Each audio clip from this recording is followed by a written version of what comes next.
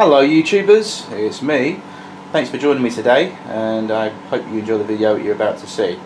What I'm going to be doing is a little bit of landscaping come scenic work on the layout today. I found a little idea that I can do with the short space that I have. Because often in the hobby you find things to do, new things to do on the layout. Sometimes you want to change things and alter things around. Well, this is what I'm going to be doing today, and hopefully it will show you the process of how to do it. Something very simple and easy, and how you can achieve a half decent effect. Anyway, on to the actual job. So if I come over here with the camera, I'll just bring it round.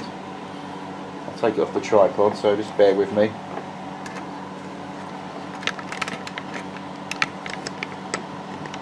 Right, we're going to go helicopter mode for a little bit, so don't get seasick. Right, this little bit of backing board I've screwed to the edge of the baseboard on my side of the layout, the front part of the layout if you like. I've just screwed it in place with some screws, and this is the sort of backing board you get with sort of packing in furniture. The other day I got some furniture, and this lovely bit of backing board and several bits of it came with the furniture. So it's just packing material they put in the boxes these days, but it's fantastic for using on the layout. And what I've done here is just drilled and screwed some screws on there very simply, one more down the end, holds it in place quite nicely, and as you can see it goes all the way along down to the end of the road bridges. And what we're going to be doing, I've got some plaster material, some landform bandage from Woodland Scenic left over from many years ago. It's still in very good condition, and I'm going to basically build up a slight embankment between the top here to the floor level. We're going to go all the way along with it, and then once it's dry we're going to put some PVA on there and address it with some scenic material, and that will give a little bit more relief, and plus it will give a little bit of protection the side of the layout, this side as well, from getting knocked and rubbed against when I sit on my chair, which is there. Okay, so that's what we're going to be doing, and I'll stop this video a minute, set the camera up at the right angle, and you can just watch how I do it.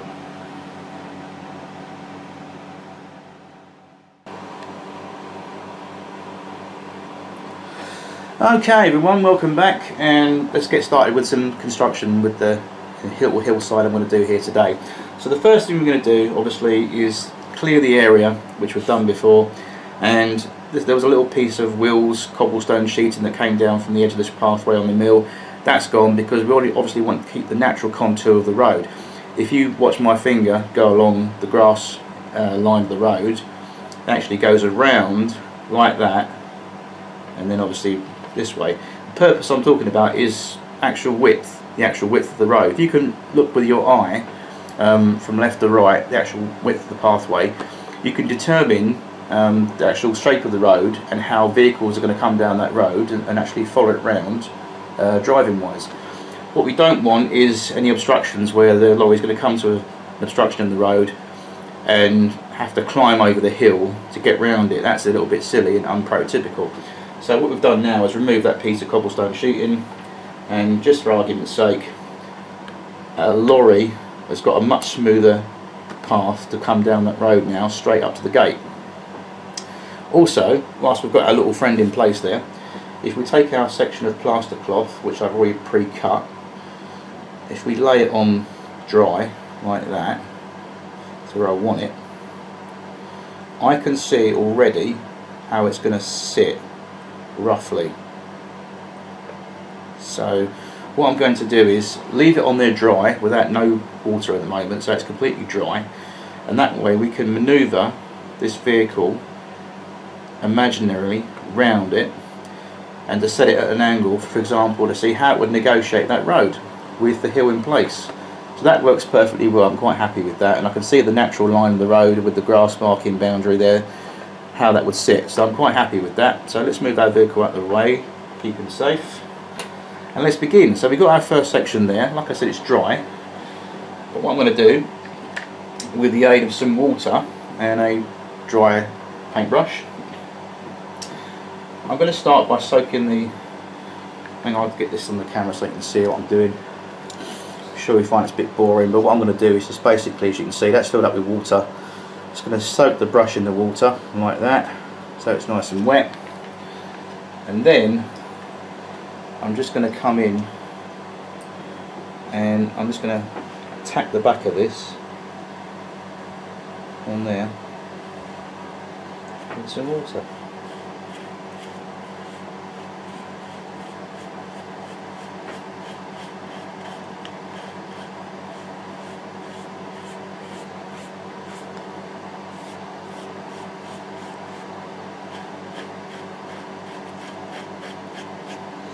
If you get excess water on the baseboard, don't worry about it, it will dry off. You can always get a cloth afterwards and just dab it off.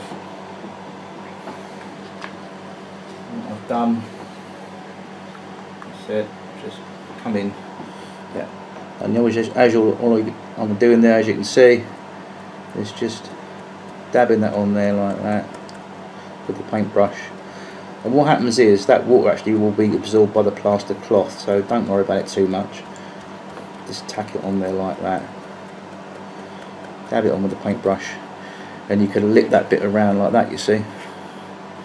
That you can just bring round and just smooth it off with the brush at the same time. You see how that works? Follow it around with the brush like that. You just basically paint it on like that, and the brush will pick up the water and move it to wherever you want on that plaster cloth, and it makes a nice smooth transition, as you can see.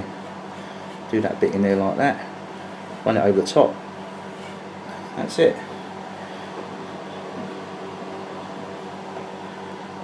So what I'm now going to do is I'm just going to take the brush, load it up with a little bit of water, not over excessive, and just gently come over the top of that like that, very gently.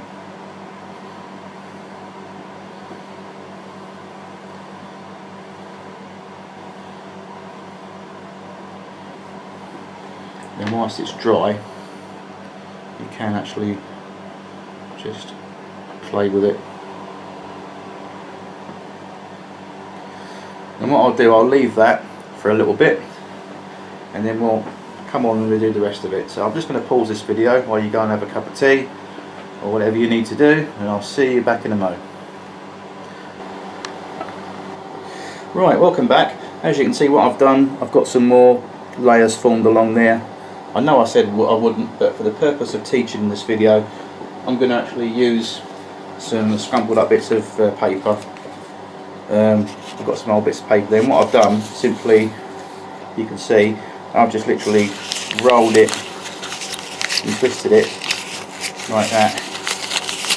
Make a little sausage shape out of the paper, so you've got sort of something like that.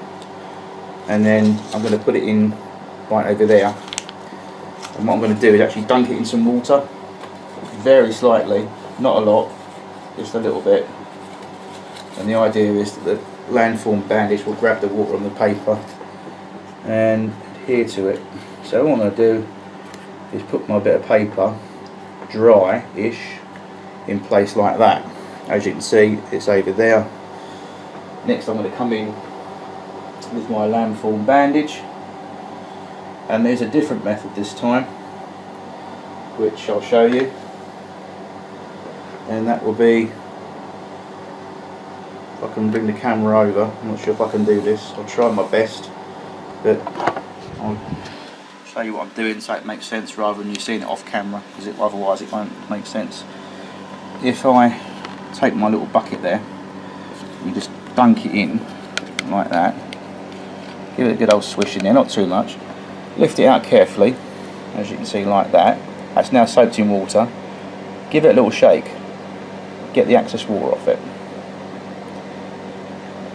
and then by using one hand craftily, putting the camera back in position, fantastic. I'll bring this over.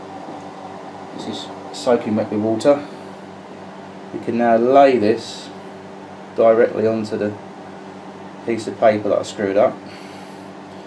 And actually you can drape it to wherever you want it, like that. I'm going to press mine down like that in the position, at the same time moulding the shape of the hill you want with the landform bandage and the bit of paper underneath, squishing it all together at the same movement, and you can get a nice effect. Use your fingers as well, you don't have to use a paintbrush as I did before. You can use the old fingers, they actually do work better and it's more fun actually. Get nice and messy, that's what the hobby's about, eh? And just smooth it in with your fingers like that. Very quick process. Just really do it by feel and by eye. I think when you use the method of using your hands and also your eyes at the same time, you can see and sculpt whatever position you want to put the heels in. So like that.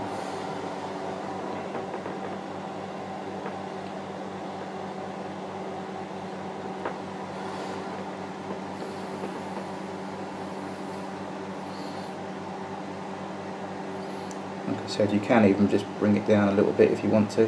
While it's still wet, it's quite pliable. This stuff does work when it's still wet very well. But in about, say, 10-15 minutes, this will all start to harden.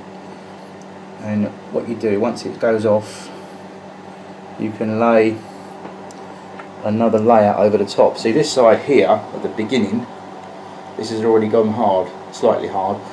But what I find is you need about 2 or 3 layers of this stuff to put over each layer as it dries. So once you get the first bit on, let it dry, then put your second lot of bandage on over the top, let that dry, and repeat the process for the third step, which is 3 layers of bandage. I use about 3 layers.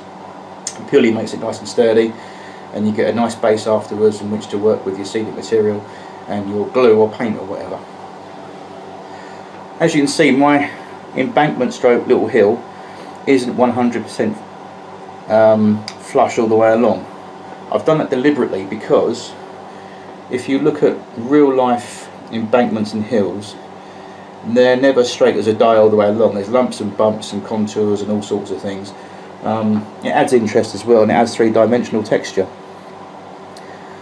If you don't believe me, go out where you live, get in the car or take a walk and walk along a roadside hill or embankment if you can find one, and you notice it's never dead straight. It goes straight in some places, then it gets a little bumpy here and there, then it goes up and it goes down, especially little country roads.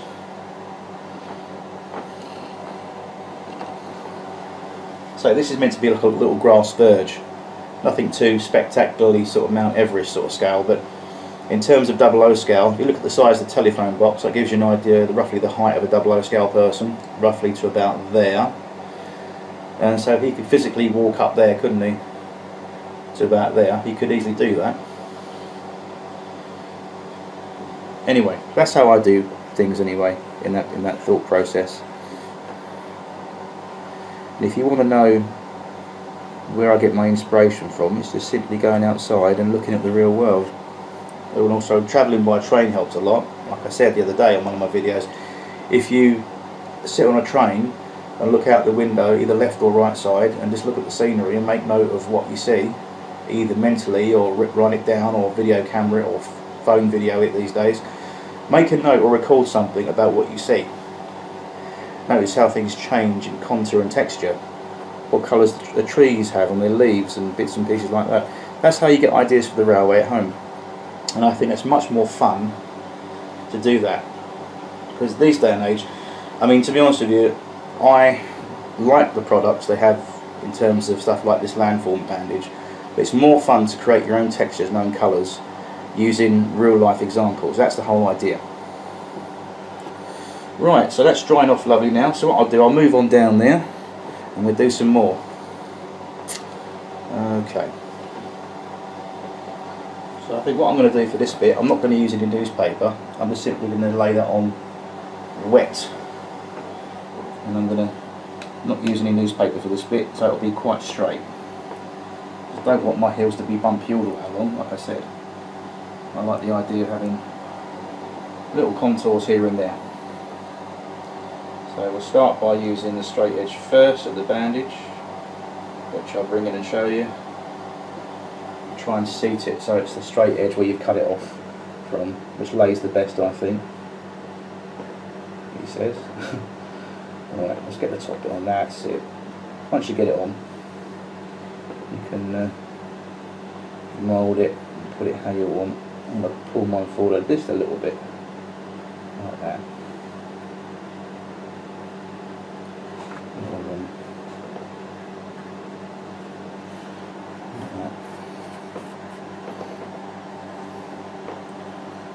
As you can see, it's quite simple.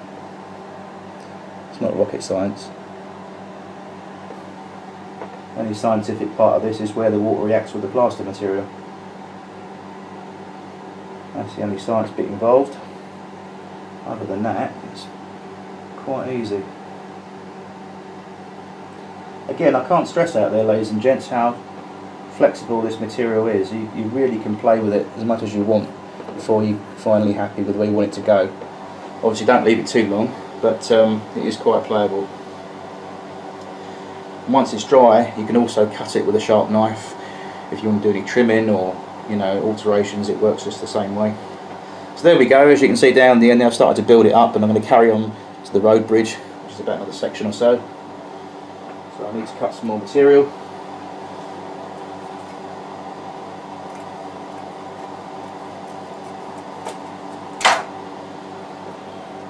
It's all exciting stuff, isn't it? I tell you, Rivet at home, you're thinking, wow, this guy's got such a riveting commentary. It's really good.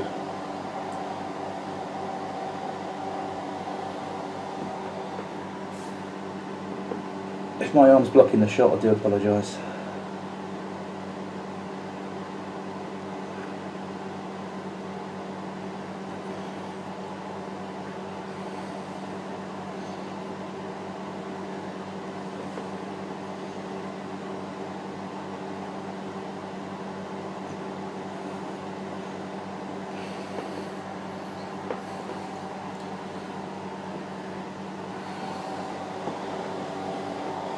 There you go, that's that all the way along now.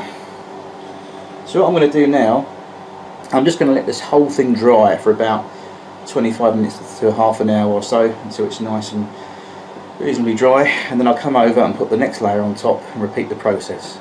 So what I'll do, I'll just pause this for a minute until I've got some more layers on there, and then we can progress further. Alright, so while I do that, you can go and do something interesting, and I'll see you soon. Don't go away. Right, okay guys and girls, as you can see, I'll come down with the camera and you can see I've got about 3 layers of this landform bandage applied onto the structure, which is exactly what I wanted. This is the finish you want to aim for, so you can't see any white perforated holes that come through the landform bandage when it's out of the packet. What you want to do is a nice smooth white plaster finish. Like I said, much like when you go to the hospital and have your limb put in plaster, this is the sort of finish you want to aim for. So I recommend personally about 3 layers of the stuff. 3 layers is lovely because it forms a nice hard shell in which you can work with in terms of putting your glue on there, scenic grass, static grass, you name it, it will hold up perfectly well. So that's now drying, so whilst that's drying I'm going to go and make a cup of tea, and I'm going to tidy up later on.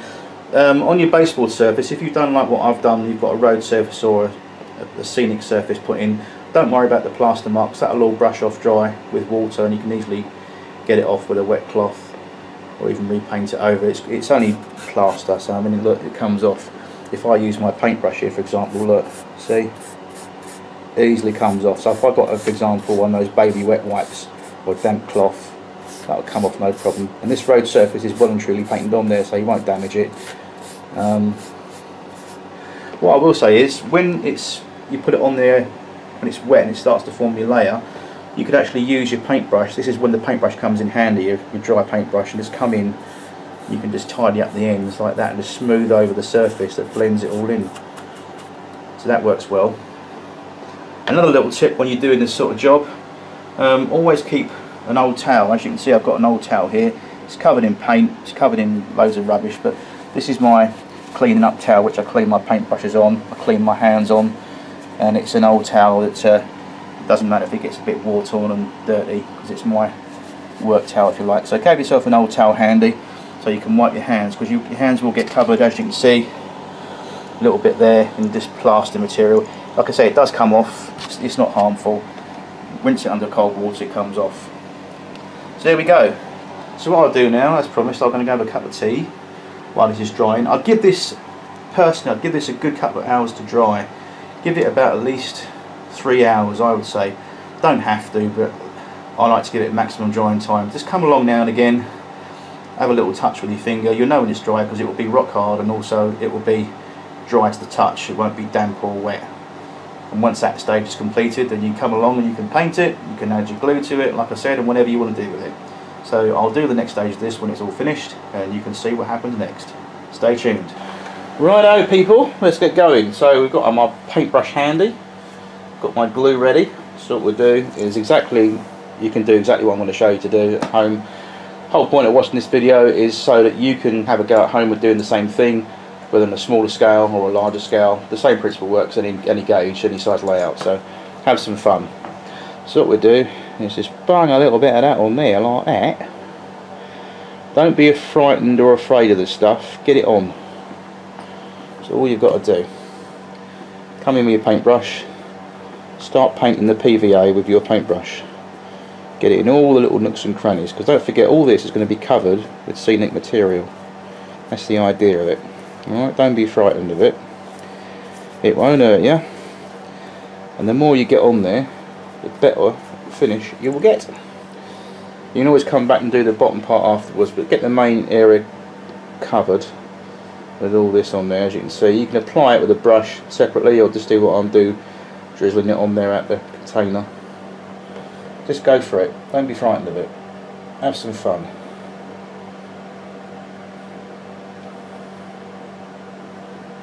Right, we'll start with that amount.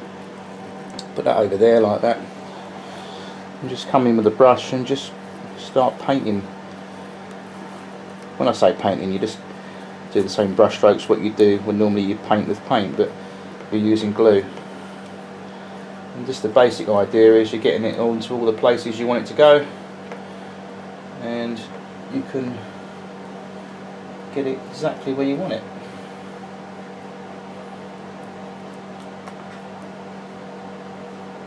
Like that.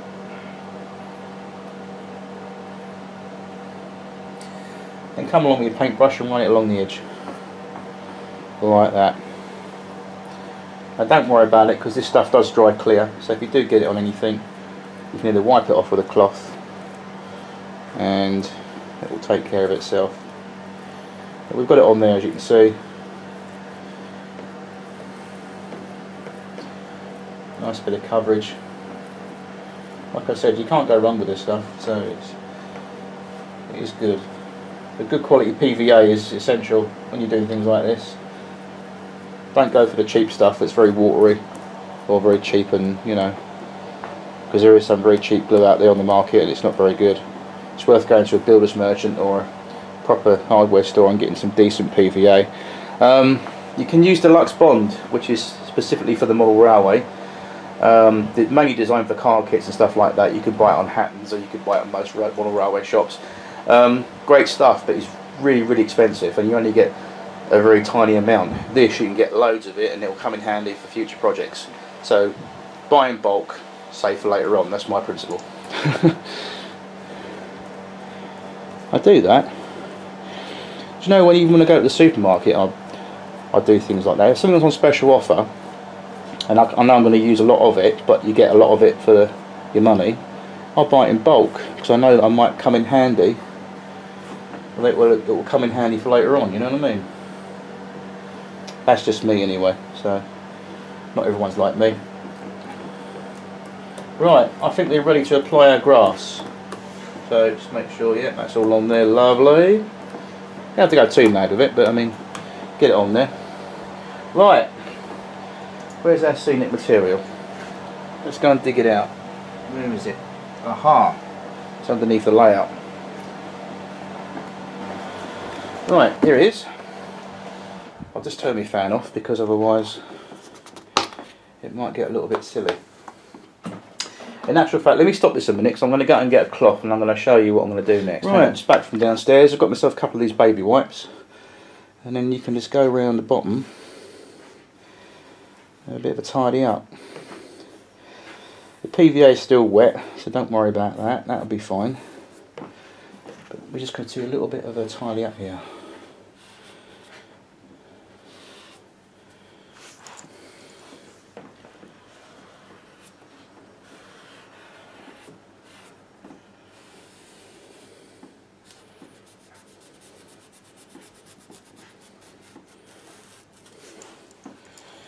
Just a little bit of a tidy up.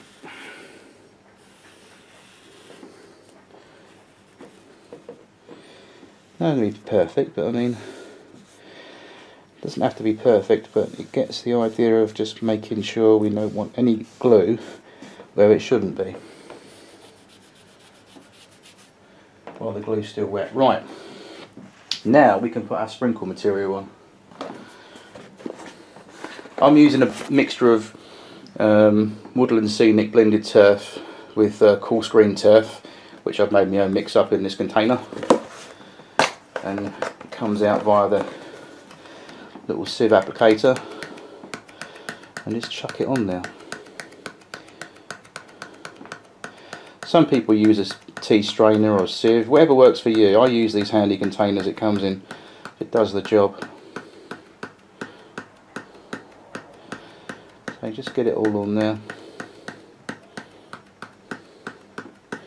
You can always go back over it on the second run. Get the first layer on there first. Don't focus on one spot, just keep it moving left to right.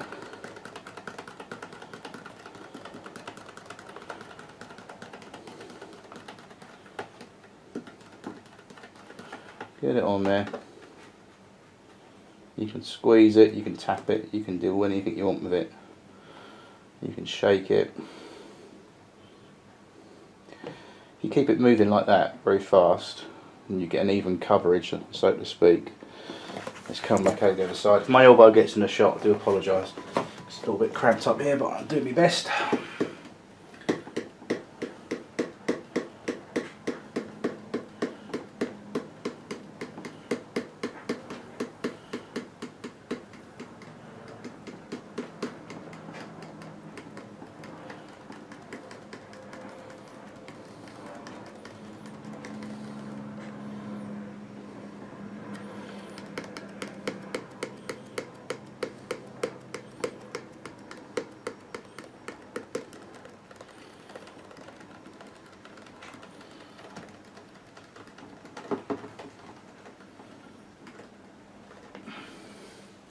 Okay, as you can see there's a bit left on my hand, so what I'm going to do is just pop it back in the container. What I've actually got, I've got one of those vacuum cleaners that I've had for a very, very long time. The belt on it, which rotates the brush that goes on the floor, doesn't work, but the actual suction power on the cylinder is removable and the vacuum cleaner still works. So I use an old vacuum cleaner to suck up the old excess bits of grass, and then you can actually reuse it and put it back in the container. Obviously remember to make sure that the cylinder's nice and clean before you do that, otherwise you don't want bits of fluff and carpet here and all sorts mixed in with this. Bit of common sense, but you know, it happens. Like I said, remember Sod's Law. So what we're going to do now, really, this is how, again, I do things. I mean, you don't have to do exactly what I'm doing here, but this is just to show you how I do things. And what I do now, I come in with a smaller brush, which is a dry brush this size or less or whatever, and just start tidying up. Sweep it up towards the where you just glued. Come in and have a little tidy up. Sweeping it towards where you've just glued. Sweep it back onto itself, like that.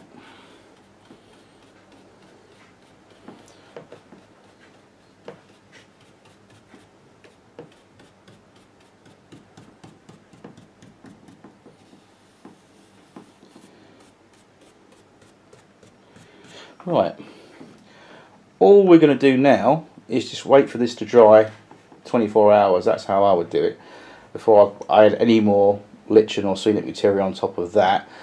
That will need at least a good day or so to dry. So I'll stop the video now for the time being, and I'll say thank you very much for watching today. Hope that's been very useful for you, or certainly helpful in what you're doing at home. Like I said, my videos are marketed and aimed at everybody, but mainly I like to think I'm helping the younger generation out there, because it is hard when you're a young person and you're getting involved in the hobby and you're not sure about ideas and tips, and you read magazines and books and go to model railway shows and think, wow, I wish I had something like that, and you think, how do I do it? Well, I try to do things as easy as possible to say this is a simple idea that you can do at home, and you can enjoy getting involved in, and hopefully I've achieved something today with you in what I've done. Anyway, have a great day, take care, enjoy your projects, and if you can, have a go yourself and film on your layout what you've done. So I'd love to see, so we can exchange ideas and certainly see how you've got on. Anyway, have a great day. As you can see, it's a beautiful sunny day. I'll just pan the camera up outside my window. Can't see it very well, but it's... No, you can't see it, but it's, believe it or not, it's actually quite sunny outside. It's very, very nice today, very hot. So I've got a fan in my model railway room, so it keeps things cool, obviously. Just really got to let it dry now. Anyway, that's enough from me. See you soon, and hopefully when I see you on the next video, we'll add some different bits and pieces to it and finish it off, and you can do the same on your one, hopefully. Anyway, have a great day. Happy modelling. Thanks for watching, and I'll see you soon. Take care. Bye bye.